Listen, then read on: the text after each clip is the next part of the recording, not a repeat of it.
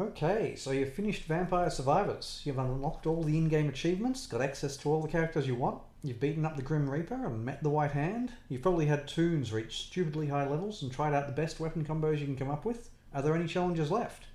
If this is where you're at in the game, then this video might just be for you. The question is, can you become literally invincible? Not just stupidly, insanely, ridiculously strong. That's relatively easy in this game, in the scheme of things. But can you become actually immortal? Well, yes. Actually, yes you can. And this video is going to be a bit of a how-to guide for exactly how to accomplish just that. We've jumped straight in, as I'm going to show the whole run, where to go here, while I cover all the details of what's happening and why it all works. So, as you've probably already noticed, we're playing Porter, not for his lightning, that's completely irrelevant for this, but for the reduced cooldown bonus he gets at levels 1 and 2. For our power-ups, we've chosen everything except Magnet, Growth and Curse. These choices aren't strictly necessary, but will make things a lot easier for our run. We're playing with the Hyper and Arcana's options chosen.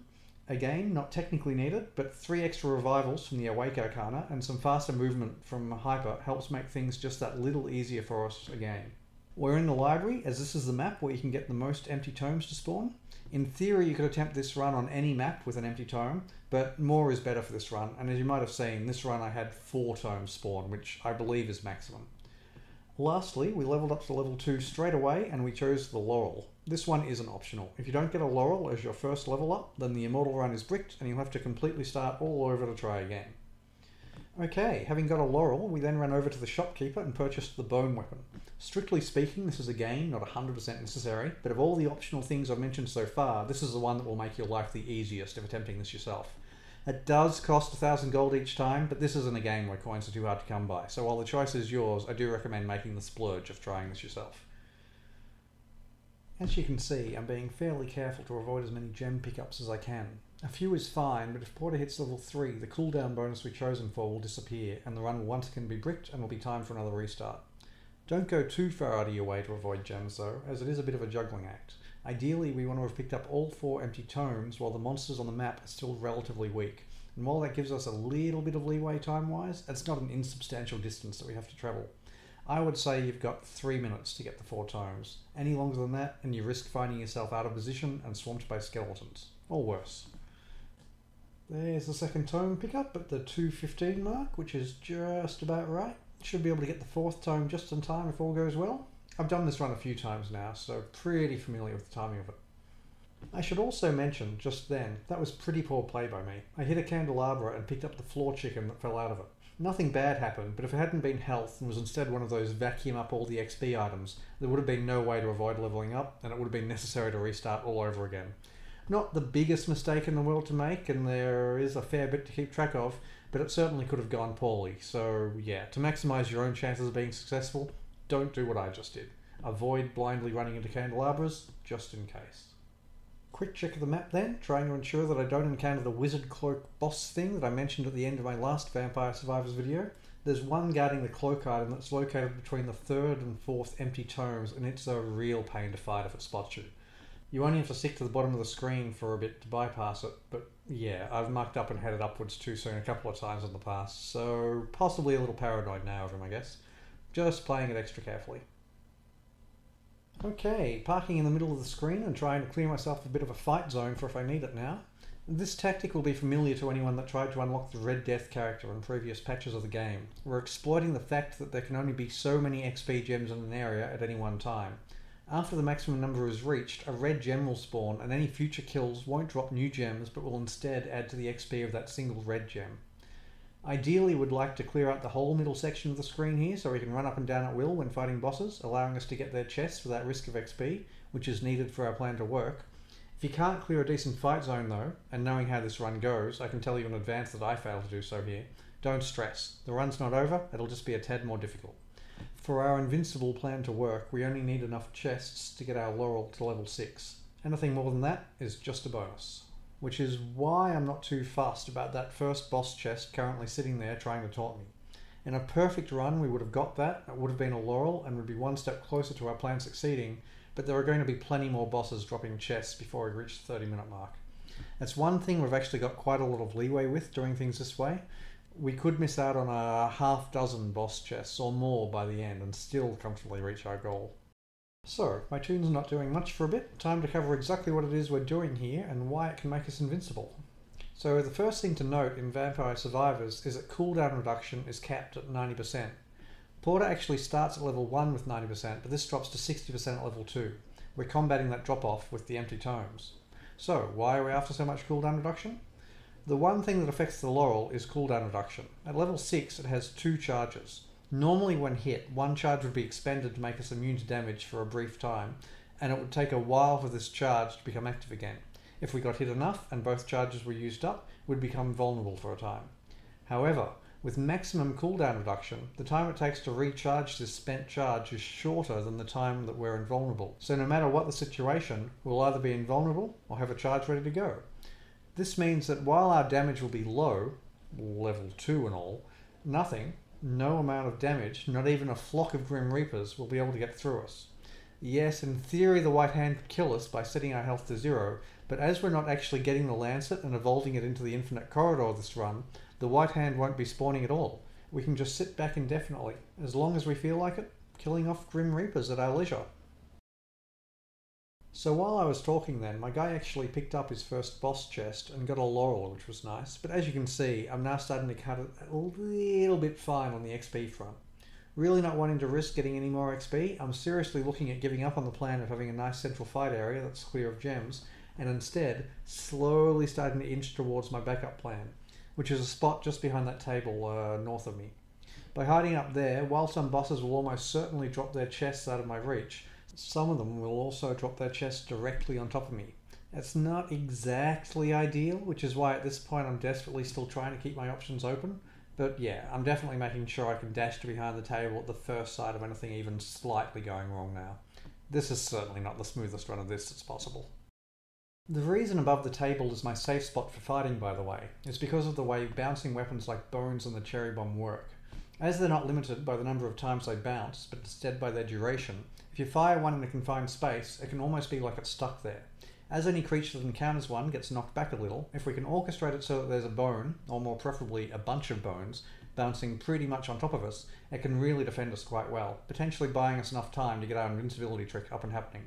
We're essentially trading in our long-term maneuverability for some short-term survivability. It's not 100% ideal, but you could do this run 1,000 times and still not get everything to go perfectly for you. I guess that's like any game though. At the end of the day, even the most perfect plan still requires you to be able to adapt it on the go based on what's happening to you on screen. Okay, so as you can see, I've finally taken the cowards option. Feeling like I was only one unlucky mob off being forced to level 3, with the number of beasties starting to climb, I've retreated to the relative safety of my little alcove. You can see the stream of bones, which for now are killing most enemies before they get on top of me. Combined with the XP gems already lying around in sight, I feel I'd be pretty unlucky if I didn't move and was given any more XP at this point. Although I will admit that at this stage, just over 7 minutes into the run and already having retreated, I certainly wasn't expecting it to be successful. I've had some much more impressive starts where I had fight zones clear of gems, had less XP towards level 3, already picked up the first boss chest, etc, etc. I wasn't anticipating this would be an attempt where I made it. But that's actually one of the reasons I chose this run to make a video with, to show that things don't have to go perfectly, or even close, to be able to do it. So, if you look in that crowd of critters there, you'll see the 8-minute boss hanging around with them now. He's the green blob that's slightly bigger than the rest of the green blobs. I would have preferred him to approach from the side and be pushed up and over the bookshelves like a few of his friends are from time to time, but it wasn't to be, unfortunately. With the pushback of the bones and my positioning and the angle he's trying to come at me from, I can be pretty sure his chest is going to drop somewhere awkward. In fact, there it goes now. Ah well, plenty more bosses where that came from. It's actually dropped in not the worst spot ever. It is possible I could potentially sneak around the tables, pick it up and make it back, all without walking over any XP gems, but as it's not guaranteed by any stretch, my guy's just going to stay put. You can always try doing that if we get near the end of the run and really need just one more chest. That's not going anywhere in the meantime. So, I referred to that last boss as the 8-minute boss. For those that aren't aware, boss spawns in Vampire Survivors aren't based on number of kills like some other similar games, they're based purely on the clock count at the top. That's not super important to know which boss is coming when, that's arguably not even remotely important. After all, knowing won't change anything, they'll still arrive on cue no matter what. But there are times when it can help to know what's about to come. Maybe you're in a similar situation to my guy here, where there's a chest in sight, maybe time's running out, you've got no revives, and you want to know, is it safe to make the dash, or is a boss about to spawn and start laying into me? Okay, so it's not the most common of situations, but still, occasions do crop up from time to time where the knowledge can be at least a little helpful. So with that in mind, for those that are interested, and while my guy is just chilling behind his bone wall here, I'm going to try listing the library bosses for you. So, there's the ones we've had already, the 3 and 5 minute Mudmen bosses, and the 8 minute Green Blob. Coming up will be the 10 minute Spooky Wheel guy. Then there are the Bats with the blue outline at the 11 and 12 minute mark, the last Mudman at 13, the first Medusa at 15, there's another Bat at 16, a Witch at 18, there's the big green demon guy at 20, two more Bats at 21 and 22, another Spooky Wheel guy at 23, the big walking witch boss at 25, she can really soak a hit or two. Then I think it's Medusa's till the end, with one at 26, 27 and 28. I think that's it. Apologies if I missed any. In fact, if I did, feel free to let me know below. But yeah, they're the ones that stand out in my mind anyway. Again, not at all necessary to remember. And really, if you can recall them even half as well as that, then maybe you've been playing too much of this game and it's time to take a break, eh? So, it looks like we won't be getting the chest from the first Spooky Wheel boss. If you look closely there where it dropped, it's sitting almost directly on top of an XP gem. Still, this is the price we pay for hiding away in our little alcove. It won't be the last chest that drops in an awkward spot, but fingers crossed the next few will be better. For those that are watching this the whole way through and haven't already skipped to the end, I feel I should mention that this run definitely wasn't my idea. The concept of an Immortal Porter run has been around for nearly as long as the game has been out. The only difference is that with this new patch, the shopkeeper sells bones, and that takes the run from a theoretical possibility to something which is relatively easy to achieve in the scheme of things. You can see the work the bones are doing here. Without them and the safety they provide, and without the extra 3 revives from Arcanas, you would pretty much have to get 5 laurels out of the first 3 boss chests. Any less than that and you'd really struggle with the creatures that started being thrown at you. In fact, the best approach I found used to be to stay at level 1 so that you could keep max cooldown on your lightning, as it was your only weapon, clear out an early fight zone and let the first 3 boss chests build up, then level up to level 2 and grab them all in quick succession. As Laurel is a fairly rare level up option in the scheme of things, this would mean that there would be a lot of extra wasted time per failed attempt, as you could spend maybe 10 minutes playing only to find out that you didn't even get Laurel as your level up choice. I did try it a few times in the past, okay, possibly more than a few times, but yeah, the closest I ever got was 3 laurels out of the first 2 chests. I was pretty excited to open up the 3rd chest at that time, hoping for another triple, or maybe even a quintuple chest, but it was just a lightning level, followed by me quickly being overwhelmed and dying. After that, I wasn't super keen to keep trying, as I'd already put in more than a few hours into just getting to the point where I had that small shot at being successful. I'm actually not sure if anyone ever managed to do the Immortal Porter run pre-Shopkeeper actually. I've seen some talk of a streamer or two doing it the way I'm doing it at the moment in the current patch, which isn't too surprising. But yeah, if anyone ever manages to do it pre-patch, or even just without the Shopkeeper and Arcanas being used, then yeah, I tip my hat to their superior vampire survivor skills. This is also not the only way to get immortality happening as well. It is the original method, but there are definitely others. You could do it purely with golden eggs if you liked. For those that haven't tried the new patch, golden eggs drop off certain beasties, 1 off each of the 4 new bosses per map. I think you get 5 for killing Death with the Infinite Corridor evolution. You can buy 1 off the Shopkeeper. There may be more ways, but that's at least 10 a run you can get if you're after them. They give small bonuses to your character that persist through future games, and they stack indefinitely. When I discovered that 1, they stack indefinitely, and 2, you can't toggle them off at will, I actually stopped collecting them completely. For me, they kind of ruin the game actually. I don't want characters of mine to start with maximum everything and stats through the roof. For me, a lot of the fun is in starting at the bottom and getting to the top, though zero judgment to anyone where eggs are their thing. There is a lot of online speculation that within the next patch or 2 they'll introduce a way to toggle eggs on or off, and personally I'd love that, but until then, yeah, I've decided no eggs for me, which you can see if you go back and check the start of this vid, or maybe if you were particularly eagle-eyed and noticed it earlier I guess, but this is very deliberately a no egg Immortal Porter run. So, while I was talking there, a couple more chests have dropped. That one on my left I might be able to grab safely, but the screen's pretty crowded at the moment, which makes it hard to be positive there's not a stray XP gem hidden in there as well. Also, with the screen so crowded, if I did move, I'd risk the bones not bouncing the right way and my health starting to drop like a stone. Figure it's best in this kind of situation to sit tight and only dash for the chest later if it becomes absolutely necessary. Or if we feel it's become completely safe to do so. Still plenty of bosses left to go, and again, still not impossible that they all just die right on top of me and give me their chests without me risking anything. So yeah, for now, staying still, totally the plan. Okay, here we go, coming up on the 15 minutes or halfway mark, which means we get our first Medusa. There she is now even. I don't know if it's just some confirmation bias on my part, but I have noticed a tendency for the Medusas to find their way up and over the bookshelves much more than any of the other boss types when I'm hiding in my little alcove, which, if true, would mean that they've got a much higher chance of dropping their chest right on top of me. That's because above me is a kind of out of bounds area. Just because beasties can attack us from there, no XP gems or chests can drop there. If they could, we'd be unable to get them at all, which would be pretty weak. So instead, the game pushes the rewards back down to where they can be picked up from, and the first spot that's legal happens to be just where we're standing. Looks like it's just another lightning level up this time, unfortunately, so no luck there. But that chest without moving did come from a Medusa, so there's that idea being reinforced in my mind even more now. Now it's out there, I'd be curious how many people watching this start noticing it as well. Or maybe it's actually a thing that people have already noticed in the past, and it's not just me imagining things. That'd be nice. I really don't know which is more likely, actually.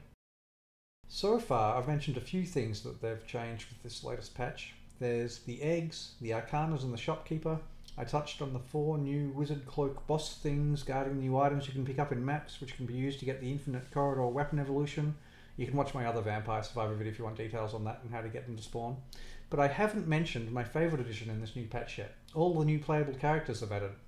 Maybe you've already found them all, in which case, very nicely done, but maybe you've only found the ones in coffins or some such and didn't look any further. If that's the case, then yeah, there's many more left for you to discover. Probably the most enjoyable one to unlock in my mind was later, if that's the way to pronounce it. For those unaware, he, or she, it, can be found by heading south in the Gallo Tower level. If you go south far enough, and it is quite a ways, the map will start getting darker and darker. Go far enough into the dark, and yeah, later will be there as a boss that you can fight. Win, and you can play the character on future runs. Okay, admittedly not super well hidden for those that like to explore, but like I said, fun. For an example of a more well hidden one, there's the unlock that I managed to miss when trying to search them all out myself. I only managed to find out about it by looking stuff up online.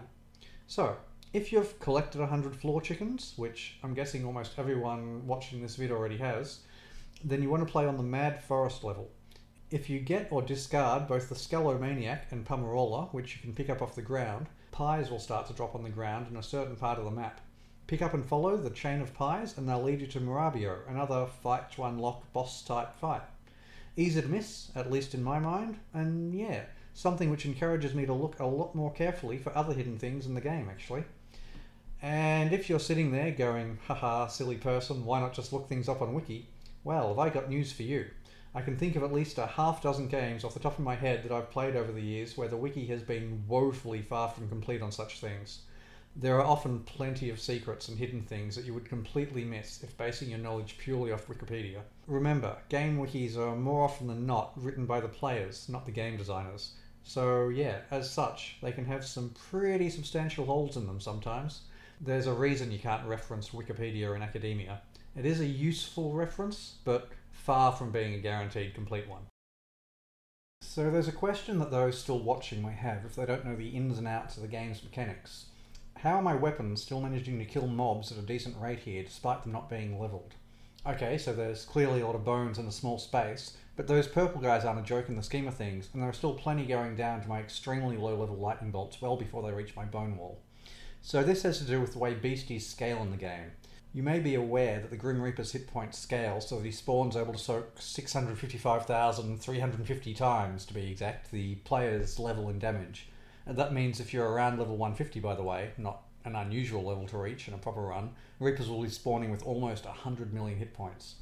But normal beasties work the same way as well, just with much less of a multiplier. Theoretically, if you're not playing with a character like Ziasunta that has an open-ended version of the Omni pickup as their innate power and whose damage keeps scaling as they level, it might be possible to reach such a high level that damage from even fully evolved weapons started to become almost negligible, as many have a set cap to their output. But realistically, there's access to weapons like the Gorgeous Moon, which is the evolved pentagram that just outright kills critters, not to mention you only get 30 minutes to run to actually get XP, which makes obtaining crazily high levels pretty tough. I know I've clocked level 200 in a few runs with some time to spare before, but I've no idea what kind of level records have been reached out there in internet land. Personally, I enjoy focusing on something slightly different when playing normally.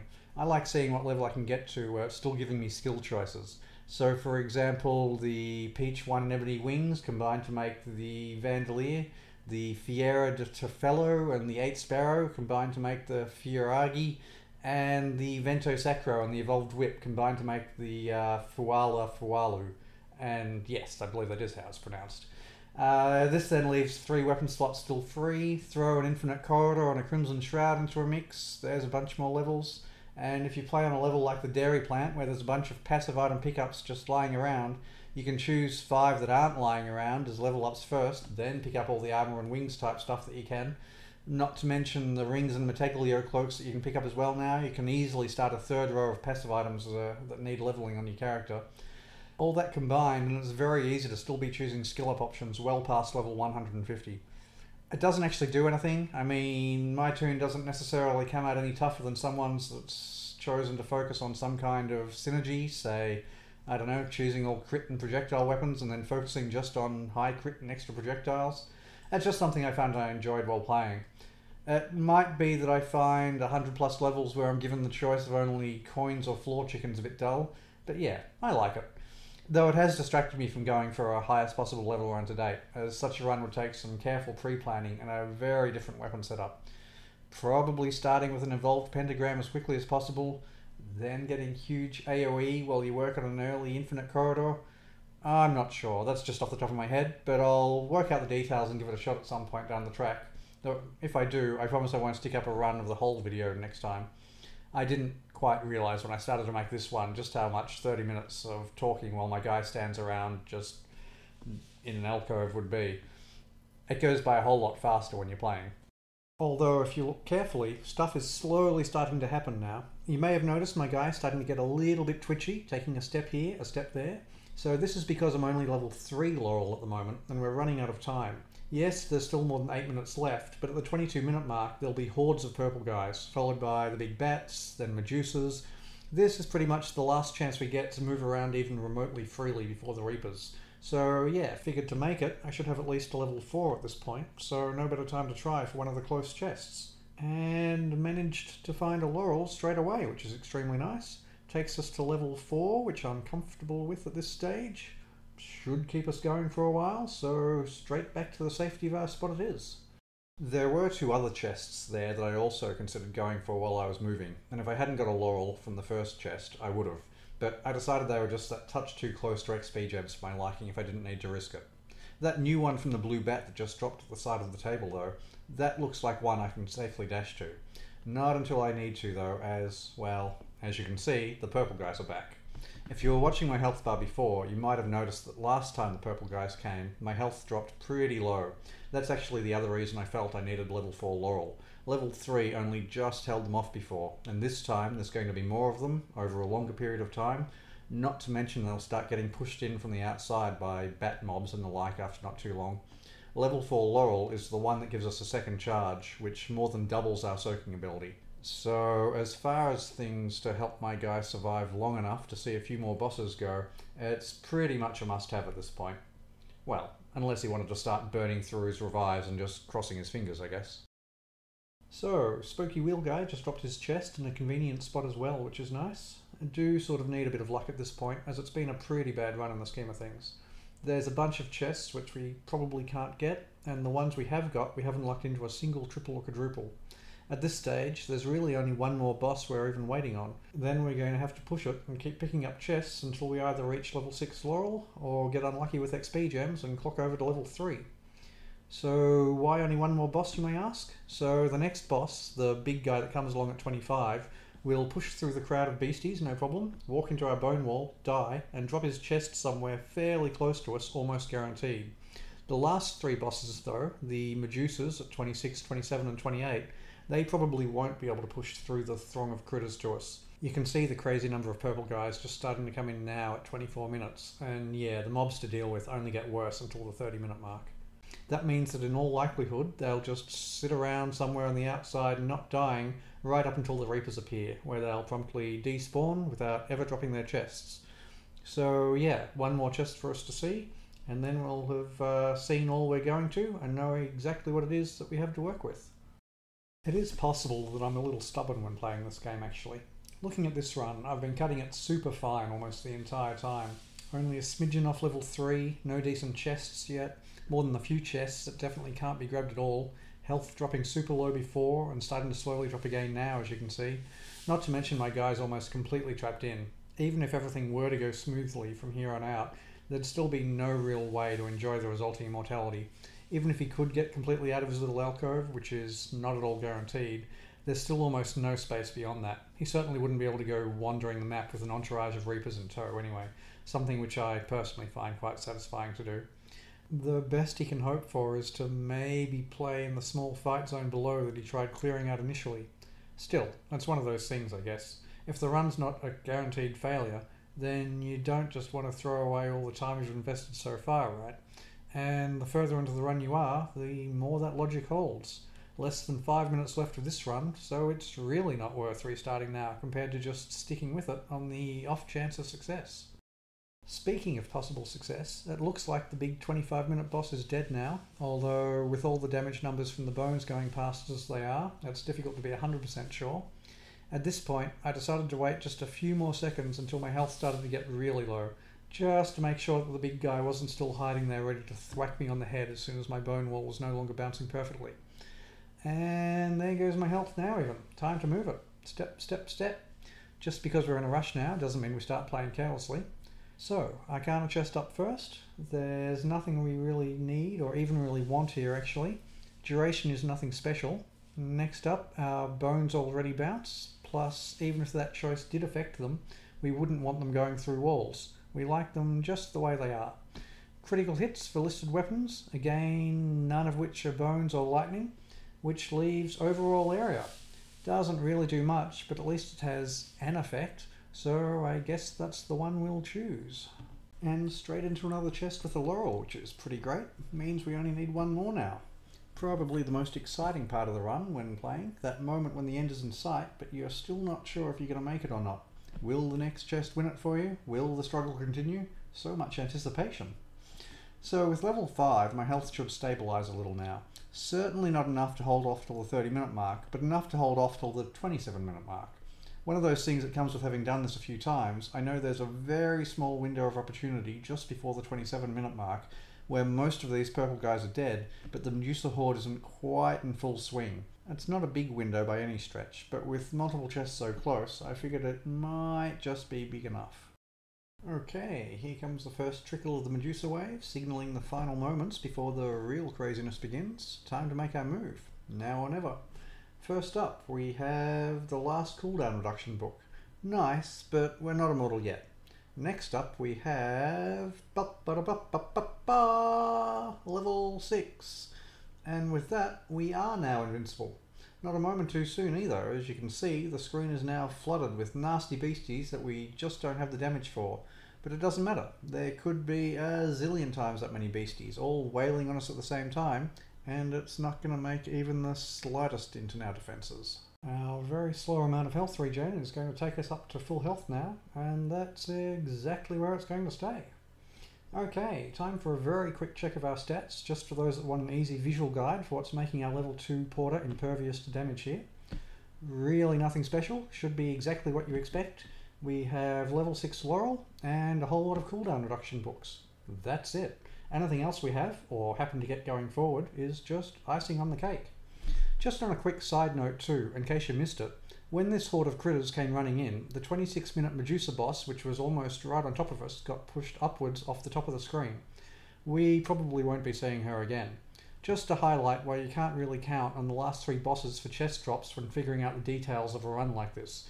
It's not guaranteed that you won't be able to kill the bosses and loot their chests, but yeah, it's pretty uncommon. So, if you're wondering, why not go for a stroll now? After all, we don't need the protection of the bone wall anymore, right? What's stopping us? Well, we certainly could, but with so many beasties on the screen, we might accidentally walk over an XP gem we failed to spot, level up, lose our cooldown bonus, which would mean waving goodbye to our invincibility, and yeah, that'd make for a pretty sad end to the run. Also, even if we did manage to avoid all the XP gems on the screen, if we were to wander too far from our spot here, new XP gems might still begin to drop, and again, a potentially tragic end to the run. The hard bit's over and we've made it this far. We can wait another minute or so to see the shield in action against the Reaper, or Reapers even. And once they do arrive, no more XP gems can drop, so then it becomes a lot safer to consider going walkabout for a bit of an explore. I quite like the final minute before the Reapers on these runs actually. If you add up the number of resets you have to do just to get a run where you get the right start, like getting a bunch of cooldown tomes to spawn on the map and that kind of thing, then add in the number of runs where you just don't get the drops you need from chests or things just generally go wrong for you, there's a pretty large percentage of times where you don't get to see this final minute of action at all. Okay, so it's just a horde of beasties that are copies of some of the earlier bosses, chaotically crowding onto the screen at once, nothing super special in the scheme of things, but yeah, I just find it a nice change of pace. Although, maybe it's just a bit of an association thing. I guess you only get to see this if the run's been successful. Maybe I'd be prone to liking it no matter what was happening on the screen. No way to know for sure, I guess, but whatever the case, yeah, it gets a thumbs up from me. Okay, so here's about the point of the video where people that have skipped through from the beginning to see what the end result looks like will be rejoining us. Thanks to anyone out there that stubbornly sat through me waffling over the top of the run for the last 30 minutes though. I'm still pretty new at making these vids. Hopefully there was at least some info that will help your own runs in the future though. Okay, pop goes the screen. Welcome back to all the fast forwarding viewers, just in time to see Death knocking on our shield but unable to get through. In previous versions it was possible to get Reapers caught up on different obstacles like the bookshelves there. Combined with playing a bit of cat and mouse while our shield recharged, it was perfectly feasible to stay alive for a respectable stretch of time that way. As you can see though, they've patched that now. Reapers also used to have a reverse knockback direction, so any weapons that would normally repel critters would actually suck them in towards you. But yeah, as far as I can tell, apart from freezing, it doesn't really matter what's thrown at the Reapers now. They're pretty consistent with their attacks no matter what's around. But yeah, despite the solid attempt at pummeling, our health is staying at full and it's not going anywhere. We could sit here till next Christmas comfortably if we wanted. Well, the game pauses if you alt-tab, so we'd have to minimise it and leave it running in the background the whole time, which could get a bit annoying. But yeah, there's nothing in-game stopping us from getting the time count as high as we want anyway. I have actually left it for quite a while in the past, just to see if I could get a screen full of Reapers, but their number seems to cap out eventually. I figure there's two possible reasons for this. One is that as more and more crowd into the little area around us, the damage of our lightning, low level as it is, goes up and up, hitting more and more Reapers for the same amount of damage, so overall doing more and more, until eventually it's dishing out enough DPS to counteract the hit points of a single Reaper a minute being added, and a balance is reached. Or two, there's actually a cap on the number of Reapers that can be on the screen at any one time, much the same way as there's a cap on the number of XP gems that there can be in an area. This is one of those mysteries that I'll probably never sit down and try to solve myself. If someone out there in internet land does happen to know if there's an inbuilt cap on potential Reaper numbers though, please do let me know, yeah? It is something I find myself curious about every time I get to this point. Okay, speaking of this point, we're nearing the end of the vid here. Time to leave people with one last tip for if they're attempting this run, or something similar themselves. Well, I've covered all the specifics in the rest of the vid, nothing big left to cover, but every little bit can help sometimes, right? So, as you can see, my toon here only grabbed the bones from the shopkeeper. Maybe for your run, you'll want to grab all the weaponry though. It does make for a more difficult run, as there are more things from chests that won't be laurels, but maybe you're planning on not missing out on any chests, maybe even planning on replaying until you get lucky with a few triples or the like as well. It's perfectly possible to get to this stage and also have quite the arsenal of weapons at your toon's disposal. Whatever the case though, the money spent at the shopkeeper each run, multiplied by the number of attempts you put in, can see your gold reserves dwindling pretty fast during this, even though gold isn't exactly hard to come by. One easy trick that takes very little time is to go to the power-up screen and refund all your power-ups. You get back 100% of what you previously spent. You can then buy all the things you're going to use again, but from most expensive to least expensive. As different power-ups have different costs, which go up by a percentage when you buy something new, you can actually save a significant amount by simply buying in the right order. Okay, it's not a long-term solution, but it does allow you to scrape up the cash for a bunch more runs if you're currently in the zone, so to speak, and don't want to interrupt your rhythm by having to stop and do a couple of gold farming runs. Well, 4 Reapers on the screen now. I might let it get to 5, but I think then that's probably about a wrap for this showcase of how to survive indefinitely. I could leave it going, I guess, but I think I've covered everything pretty thoroughly. It's already been a pretty long vid, and there's really not much of a difference between having an entourage of 5 and, I don't know, 5 million Reapers, apart from maybe the extra chaos on the screen. Invincible is invincible no matter how long the toon sits there. Okay, so like I was saying before, it'll never actually get to 5 million Reapers, as their numbers seem to plateau out fairly quickly in the scheme of things, but yeah, that's not like you can actually count how many there are at any one time after a certain point anyway. The only reason I'm sure of the number on the screen at the moment even is because we've been watching them add 1 a minute since they started spawning and none have died yet. If you were to pause the vid and try counting, while it might still be possible to individually make out the outline of all the ones there at the moment, that's certainly not the case after leaving it not very long at all. Anyway, I think that's about it. Hopefully this has been at least somewhat useful for anyone that wants to try some kind of Immortal run themselves though. If you've got any questions, do feel free to leave them below and I promise to get to them eventually. And yeah, otherwise, good luck with your own runs. See ya.